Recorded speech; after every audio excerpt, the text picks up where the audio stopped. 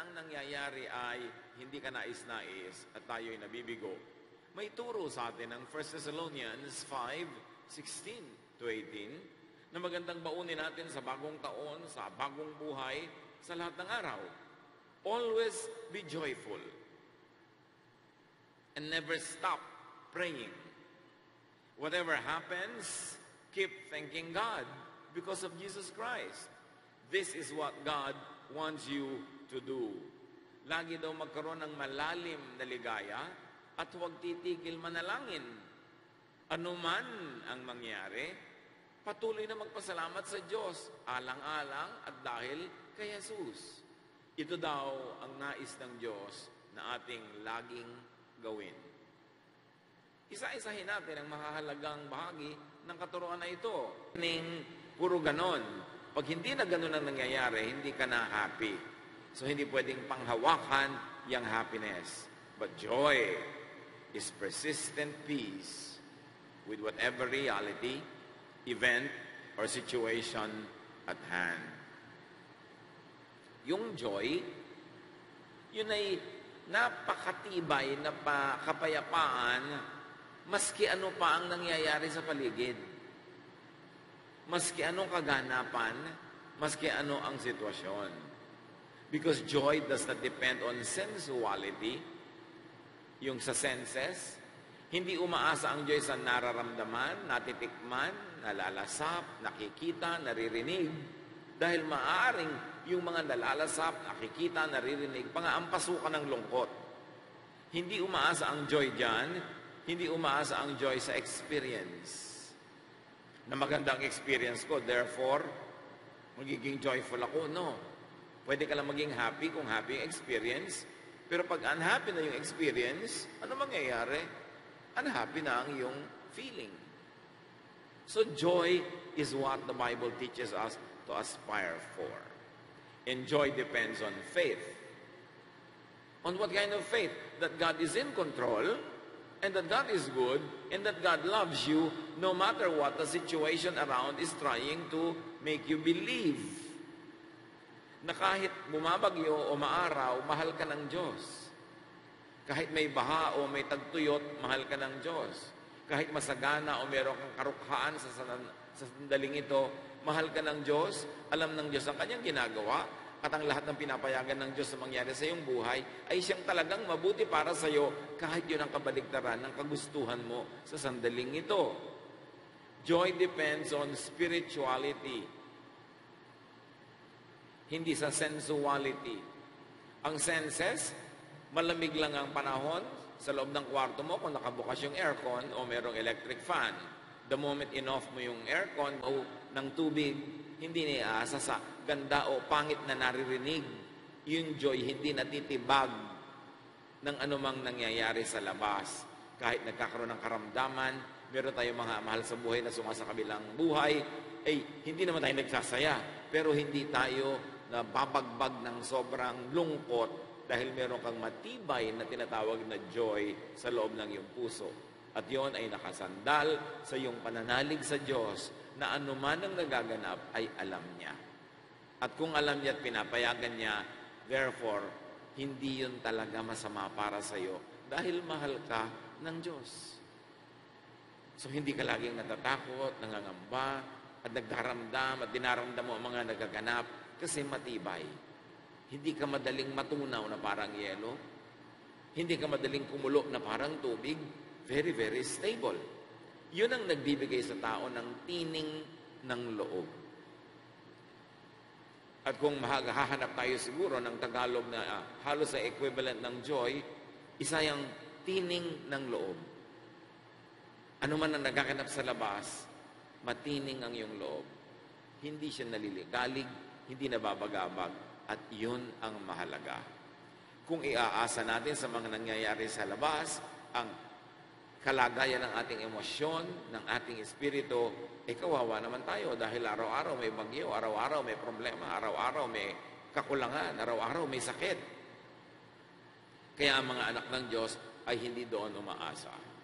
At sabi ng 1 Thessalonians 5:17, never stop praying. Gusto mong tumining ang iyong loob?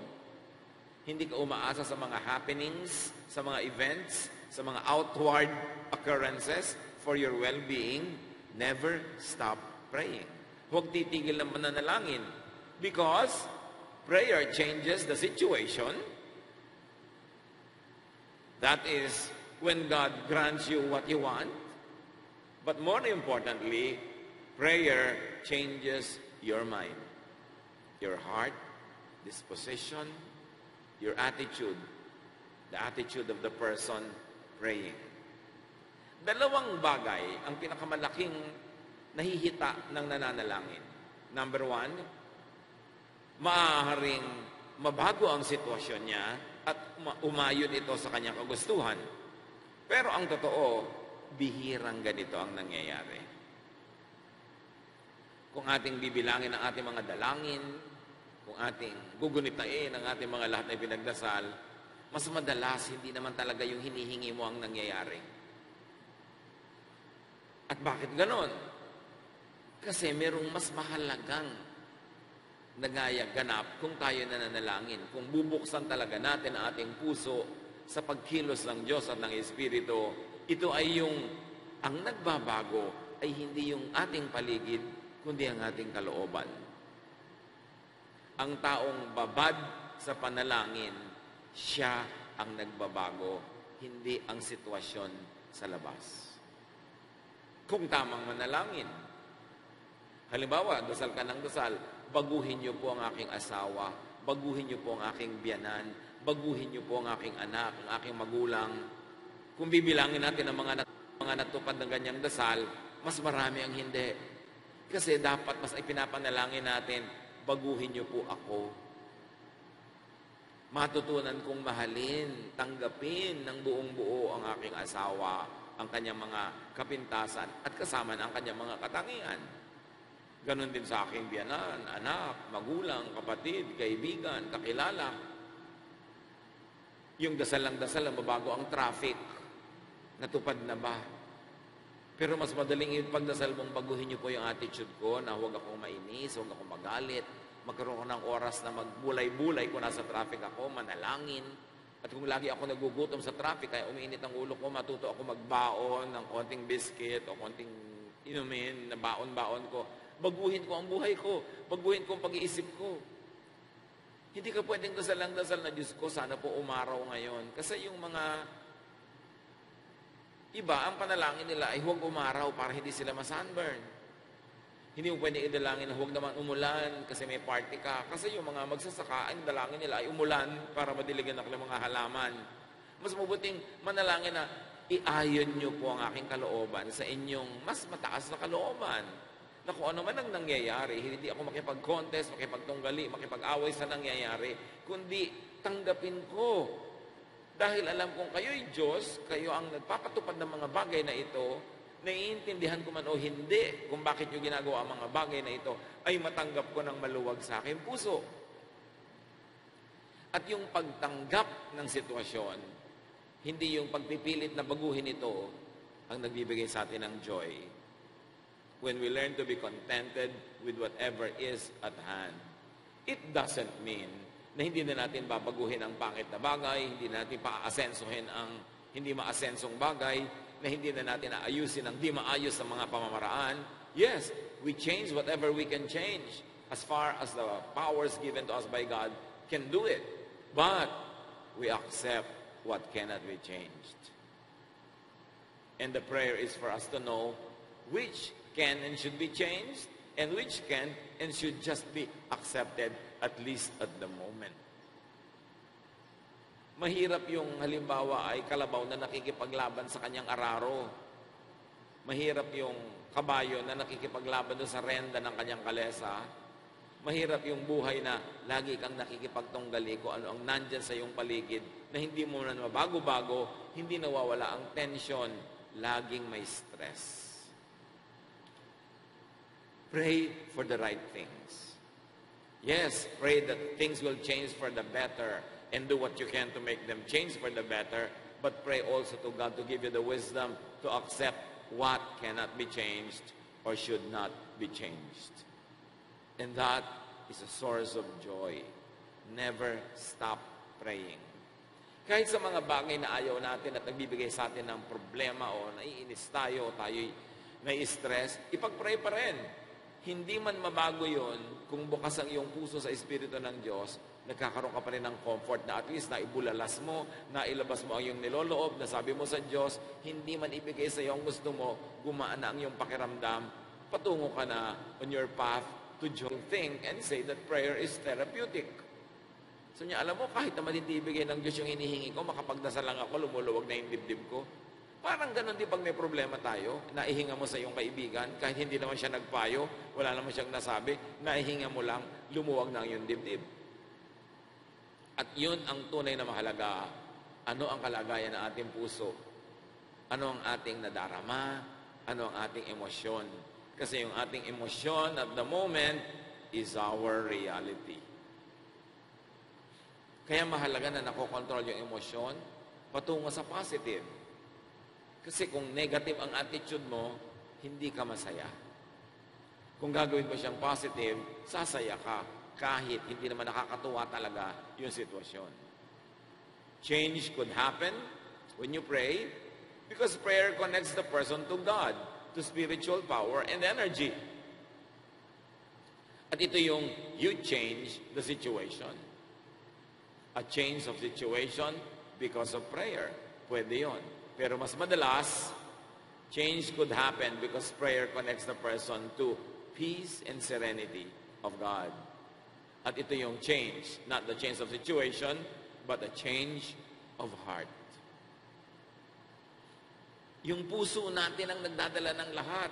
So pag may tinanggap ka, luluwag ang iyong dibdib. Pero pag may tinatanggihan ka, masikip ang iyong paghinga.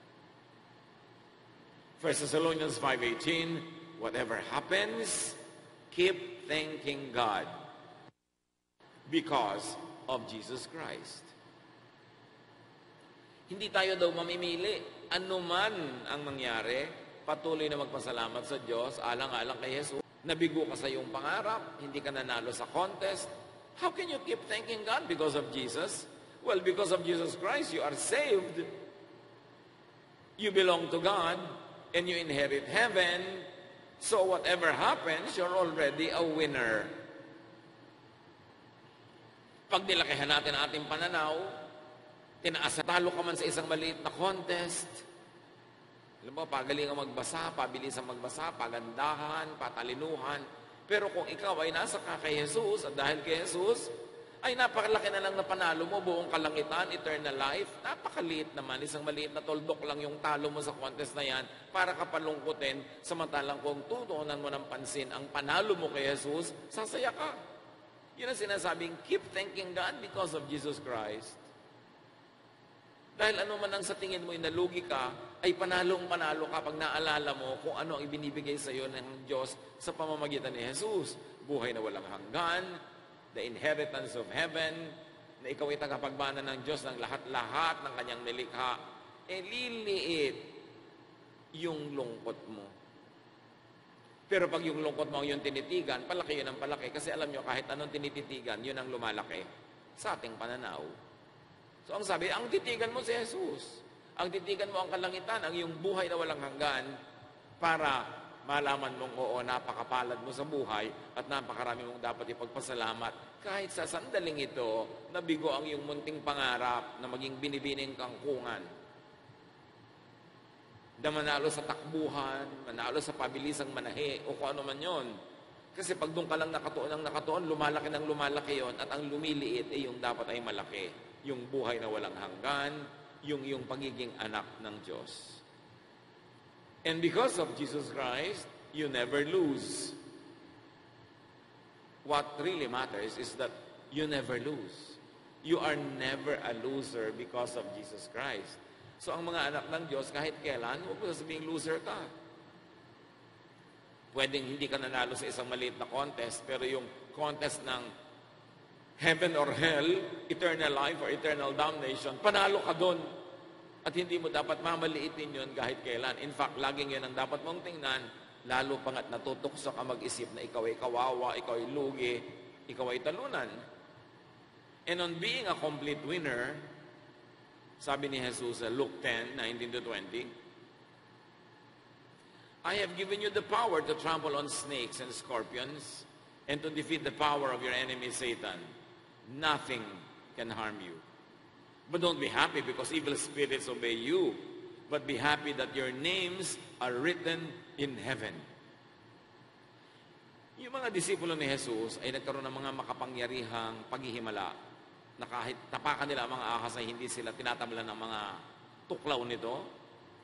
At sabi, kahit na si Satanas ay binigyan ko kayo ng kapangyarihang siya ilupigin, walang anumang mananaig laban sa inyo.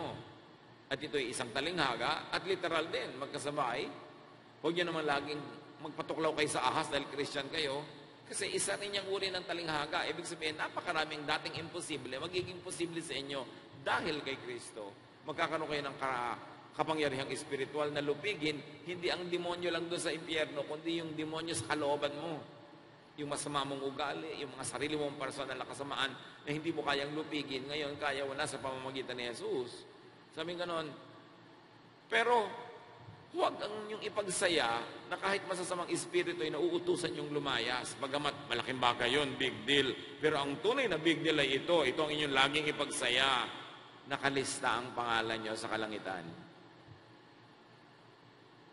At kung nakalista ang pangalan mo sa kalangitan, anumang oras ang malagutan ka ng hininga, ay pupunta ka sa Diyos, pati ang kamatayan ay walang kapangyarihan sa iyo, hindi ka dapat matakot sa kamatayan, dahil hindi ka naman namamatay, lumilipat ka lang, kaya nga sa kabilang buhay. Sabi ganon, pag ganon ang katotohanan sa iyong buhay, yun ang dapat mong ipagsaya, at huwag mong bayaang takpan yun ng lungkot dahil lang sa maliliit na bagay sa pang-araw-araw na buhay. Your eternity is secure, so your day-to-day existence must never be above the reality of your eternal life. Dapat may proportion ang iyong pananaw. Maliliit na bagay kung minsan ang mga ipinagluluksa natin ng sobra dahil lang nalilimutan natin kung anong dapat ipagdiwang at anong dapat ipagsaya, that your names are written in heaven. Winner ka talaga doon. Nothing, not even frustrations can and should be allowed to harm you. Mga kapatid, pag natutokso tayo, pinagdidimala ng isip na magmukmok, magluksa, magpakalungkot-lungkot, alalahanin nyo that you are a winner because your name is written in heaven. And all of that is because of Jesus Christ. At pag yun ang nagliwanag sa ating kaisipan, liliit, ang talagang maliit lang naman. At yung malaki ang ating palalakihin na tayo ay mga anak ng Diyos.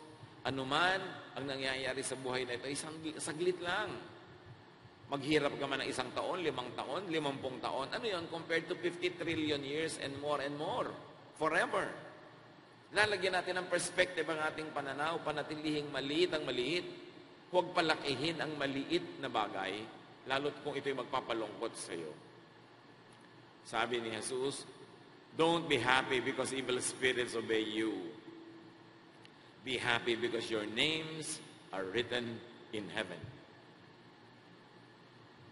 At alam natin na sino mang tapat na nananalig, totoong nananampalataya kay Jesus, tumanggap sa Kanya at nagpaligtas sa Kanya, ay nalilista ang Kanyang pangalan doon sa kalangitan. If, and when your name is written in heaven, you have eternal life. You belong to God. You inherit God's kingdom, so you can be and you can stay positive no matter what. Maliit na bagay ang madalas ay ating pinalalaki. At kung uulitin natin ang 1 Thessalonians 5:18, whatever happens, keep thanking God because of Jesus Christ. Stubborn, unflinching, unconditional thankfulness and gratitude gives perspective. Mahalaga yung perspective. Mahalaga yung nakikita mo ang kaugnayan ng mga bagay-bagay, ng malaki sa maliit, ng malayo sa malapit, ng mataas sa mababa. At pag lagi ka nagpapasalamat, lumilinaw ang pananaw mo na tama, dapat kang magpasalamat. Pagka merong nawala, magpasalamat ka, merong pang hindi nawala. Pagka masakit ang iyong paa, magpasalamat ka at hindi naman masakit ang iyong ulo. Pagka meron kang kalugihan dito, magpasalamat ka at buhay ka pa. Lagi kang maghahanap ng ipapagpasalamat, hindi nang irereklamo. Kasi kung hahanapin natin na irereklamo, hindi tayo mauubusan ng irereklamo. At isabihin ko sa iyo, sasaya ka ba kung reklamo ka ng reklamo? Hindi paniniwalaan mo na rin yung mga sarili mong reklamo. Lulungkot ka, didilim ang iyong mukha. Dahil reklamo ka ng reklamo, pero subukan mo magpasalamat na magpasalamat. Kung hindi naman, makonvince ka na totoo nga, napakarami pang dapat ipagpasalamat. At yun ang magiging pagmumula ng iyong kasiyahan. Unconditional thankfulness fills the heart with joy and peace, no matter the circumstance. Ang masayang tao, yung may joy na malalim na kasayahan, ay hindi lang yung mayaman, kasi maraming mayaman na hindi masaya, kundi yung mayaman na mapagpasalamat na siya'y mayaman. Pero yung mayaman na reklamo ng reklamo na dapat mas mayaman pa siya, kahit mayaman yun, hindi siya masaya. Yung mahirap, ang masayang mahirap, yung mahirap na nagpapasalamat pa rin sa kanyang mga tinatamas at tinatanggap sa Diyos. Ang malungkot na mahirap, yung mahirap na nga, reklamo pa ng reklamo sa kanyang kahirapan, lalo siyang lulungkot. Hindi lahat ng taong malusog ay masaya. Maraming taong malusog, malungkot. Kasi hindi sila nagpapasalamat sa kanilang kalusugan at ang kanilang hinahanap ay yung irereklamo sa buhay. Pero yung malusog na nagpapasalamat, masaya yon. Pero alam niyo yung hindi malusog na mapagpasalamat, daig nun yung malusog na hindi mapagpasalamat. Kasi yung hindi malusog na mapagpasalamat ay masaya. Yung malusog na hindi nagpapasalamat, malungkot yon. So hindi talaga yung kalagayan mo ang mahalaga. Ang mahalaga, paano ka mag-isip? Ano ang nasa loob ng iyong puso? Reklamo ba o pasalamat? At walang reklamador na sasaya. At hindi ka rin sasaya kung ang lagi mong kasama, reklamador. Lagi niya sinisira ang magandang araw mo. Nasisiyahan ka na, tuturuan ko niya, hindi ka dapat masaya kasi may kulang pa tayo. Napakahirap na kasama yung reklamo ng reklamo. Kaya mga kapatid, suriin natin ang mga sarili natin. Baka reklamo tayo ng reklamo, napakalaki naman, pasan-krus tayo ng ating mga kasambahay, ng ating mga kaibigan at kasama sa buhay dahil hindi masarap kasama ang taong reklamo ng reklamo. Nasasarapan ka na nga. Sabi niya, anong masarap dyan? Tuloy, hindi ka na naman nasarapan. Nasasarapan ka na nga sana. Nag-e-enjoy ka na nga sana. Wow, malaki ang kita natin. Anong malaki? Mas malaki pa ang kita ng kapitbahay natin. Lumungkot ka pa tuloy. You need a little of that attitude to be ambitious and to be able to accomplish more, but you should know when to stop being unhappy with what you have. Kailangan ng tao mapagpasalamat. Daig ng mapagpasalamat na mahirap, ang reklamador na mayaman. Kasi ang mahalaga hindi yung gaano karaming kayamanan sa labas ng kamay mo, sa labas ng katawan mo. Ang mahalaga, gaano kayaman ang iyong puso. Hindi mahalaga kung gaano kasarap ang kinakain mo. Ang mahalaga, gaano ka nagpapasalamat na kumakain ka. Kaya marami mga ang pagkain ang sasarap, walang mga gana. Nag-aaway-awayan sa kapagkainan. Nagtitikisan, ayaw mag-usap, ang sarap-sarap ng pagkain, mga walang gana. Kaya daig sila ng mga napakasimple ng pagkain, pero masaya dahil nagpapasalamat at may kinakain sila. It's not what you eat, it's your attitude that will make you happy. Kasi dapat, kung yung mga bagay-bagay talaga ang nagpapasaya, edi dapat ubod ng saya na ng lahat ng mayaman. At ubod ng lungkot na ng lahat ng mahirap. At alam natin, hindi ganun ang totoo. You define your happiness, you define your joy. It is never defined by things around you and outside of your heart. Kung minsan, may mga mahihirap na nangyayari sa buhay na mahirap magpasalamat. Pero, napakasarap magpasalamat lalo sa ganung oras. Ang ating pastor sa Day by Day New Jersey sa Amerika, dati pastor natin yan sa Day by Day, isang church natin sa Saudi Arabia.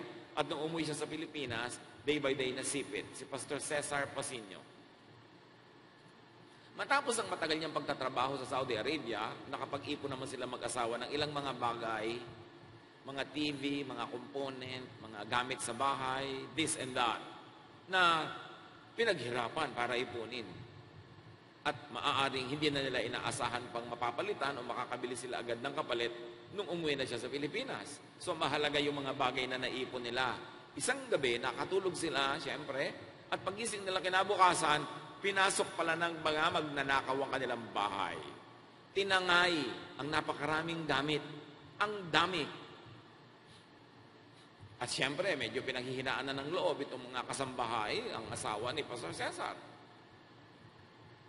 At magtataka pa sila, nagpastor ka na nga, naglingkod ka na nga sa Diyos. Tapos ganito pang nangyari sa atin, nanakawan pa tayo. Ang tagal-tagal natin itong inipon. Sabi ni Pastor Cesar, aba, marami tayong dapat ipagpasalamat.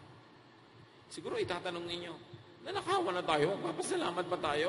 Anong ipagpapasalamat natin? At sabi ni Pastor Cesar, aba, salamat, ninakawan tayo, pero hindi tayo ang nagnakaw. Hindi kinailangang maging magnanakaw tayo. Hindi ba salamat? I mean, ganon.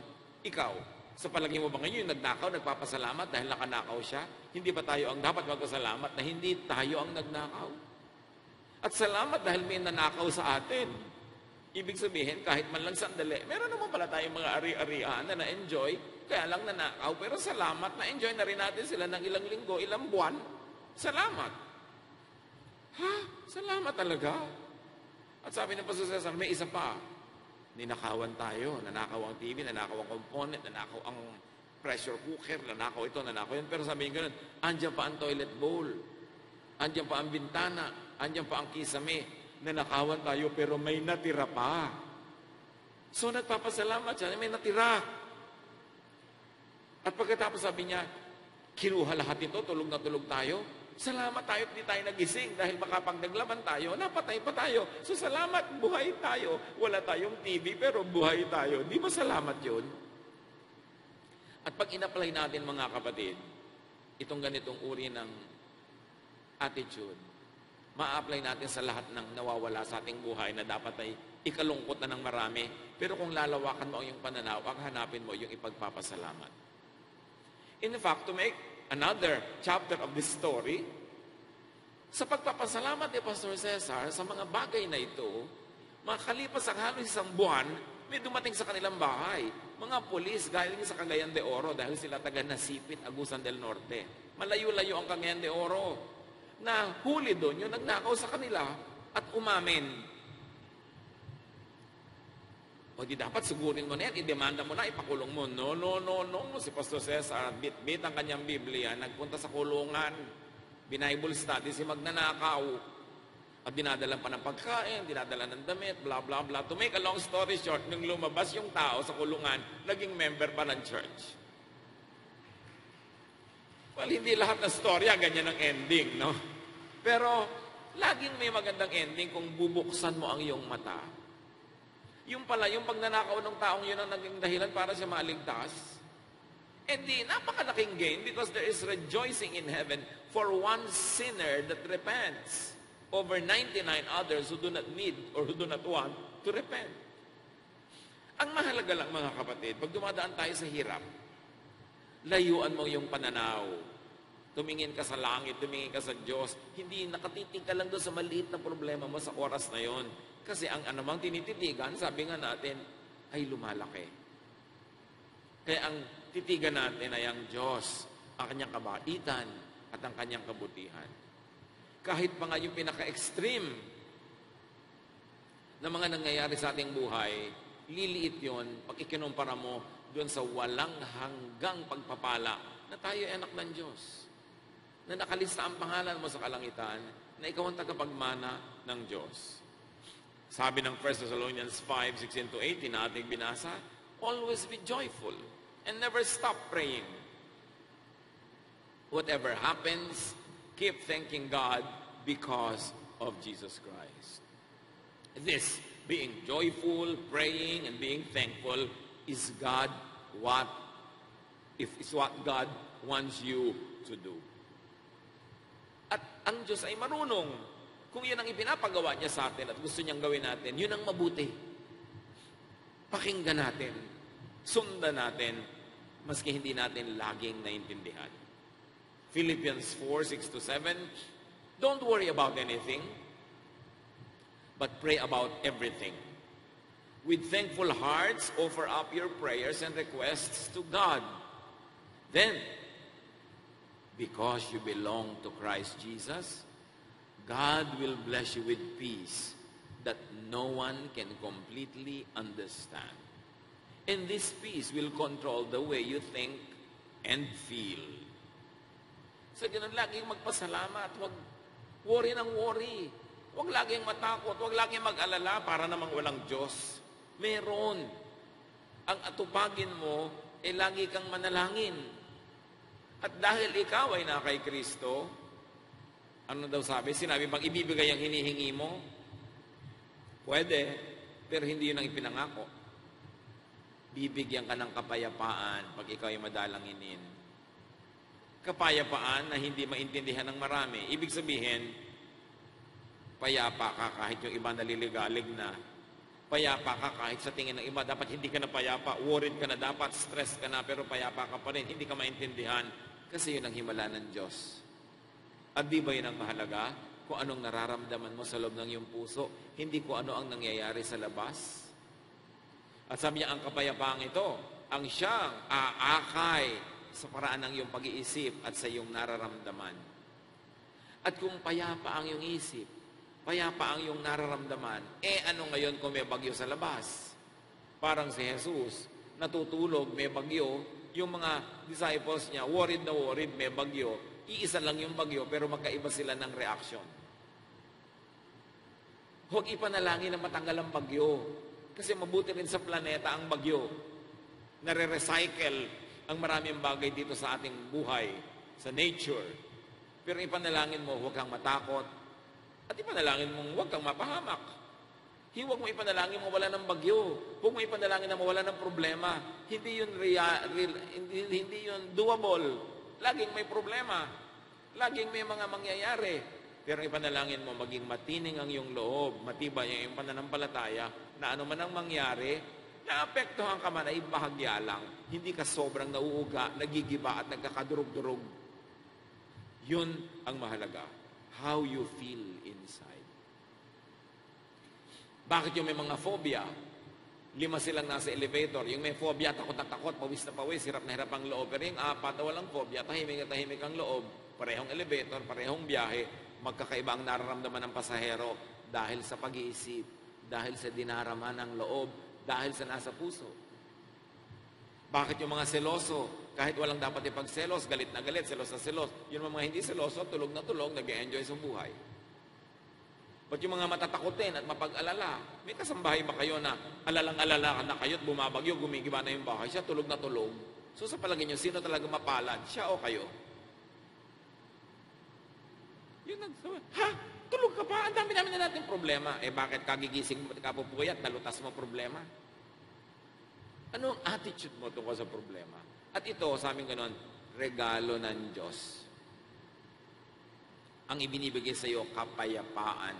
Hindi solusyon sa problema mo lagi. Hindi sagot according to your specification, kundi yung binabago ng Panginoon na yung kalooban. Dahil ikay nagtitiwala, natututo kang manahimik, magkaroon ng kasiyahan, kahit sa tingin ng iba ay dapat worried ka na. Happiness could be in the hands of the world. Pwedeng ibigay sa iyo ng mundo, pero madalas hindi ibinibigay, kaya mahirap asahan ng happiness. But joy and peace are independent from the world. Ang happiness, kung maganda ang binibigay sa iyo ng buhay, pero ang joy, maganda mat hindi sa paningin mo, tahimik at payapa, yun ang pagpapala ng Diyos. God blesses believers with peace beyond human understanding. With peace that can control the way you think and feel. And what you think of and what you feel is your reality. Kaya dapat, yun ang dinedevelop natin, what we think of and how we feel. Because that is what really affects our existence. Thoughts and feelings are everything. Kaya yun ang dapat mabless, pag-iisip, nararamdaman. It is your perception, therefore your attitude, your kalooban and niloloob that frames and filters, lights and colors your vision. Kung ano ang iyong pananaw, ano ang iyong pag-uugali, ano ang iyong niloloob at pag-iisip, yun ang magiging buhay mo.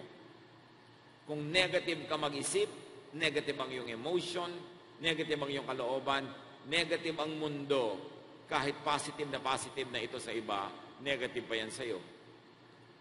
Pero kung positive ang iyong pag-iisip, positive ang iyong emosyon, kahit sobrang negative na sa ibang nangyayari, positive pa rin yun. Kaya ang tunay na espiritualidad ay tungkol sa pagbabagong loob.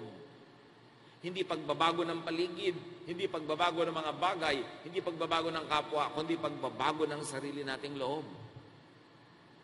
Pagbabago ng pananaw, pananaw na makadiyos, pananaw na nananalig, umaasa, nagtitiwala, at kung gayon ay payapa at tahimik.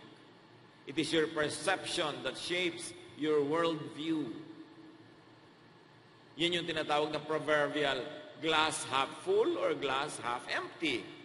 Asak na yung illustration na yan, pero totoong-totoo. May baso, kalahati ang laman. Ang tingin ng negative person, ay, kalahati na ang naubos. Malulungkot siya dahil kalahati na yung naubos. Pero yung positive, sabi niya, ay, may kalahati pang natira. Masaya siya. Kalahati ang laman ng baso, masarap na inumin, pero yung positive, masaya, may kalahati pa, wow. Pero yung negative, ubos na yung kalahati. Negative. Hindi yung laman ng baso ang nagpapasaya o nagpapalungkot, kundi paano ka mag-isip. Kaya kailangan palitan ng pag-iisip. Kung minsan, hirap na hirap ka dahil yung kabiyak mo sa buhay, wala sa feeling mo, nasa abroad, kinailangan lumayo para magtrabaho, paano ka magiging positive? Pwede ka maging positive na at least now makaka-focus ako kung gusto ko mag-aral, kung meron akong gustong gawin, or at least I have the entire bed all for myself for a few weeks or a few months. Laging merong positive kung gusto mong isipin ang positive, at laging may negative kung gusto mong gawing negative. It is your perception that creates your emotional state. And your emotion is your reality. Dalawa kayong natutulog sa isang madilim na kwarto. Yung matatakotin, hindi makatulog, hirap na hirap ang loob. Pero yung hindi matatakotin, mahimbing ang tulog. Parehong kwarto, parehong dilim. Magkaibang karanasan ng tao kasi magkaibang kanilang pag-iisip. Ang tunay na dapat maayos, malupig, magapi, maakay ang ating paraan ng pag-iisip. Minimize the damage of negative things. Stop the progress and the march of damage. Choose to be positive and stay positive. Si Paul sa Philippians 4:11-13, I am not complaining about having too little. I have learned to be satisfied with whatever I have. I know what it is to be poor or to have plenty. And I have lived under all kinds of conditions. I know what it means to be full or to be hungry. To have too much or too little. Christ gives me strength to face anything.